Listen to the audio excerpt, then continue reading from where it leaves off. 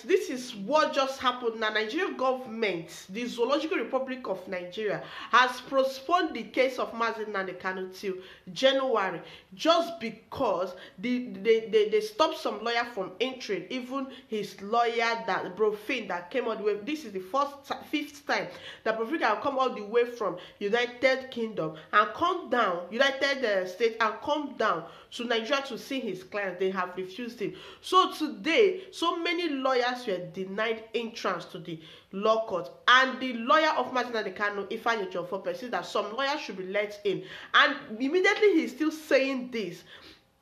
The judge just ruled it that his case is being adjourned till January. And besides, so many come, as the Nigerian paid so many people to come and do so many things. Thank you for watching. Thank you. Share.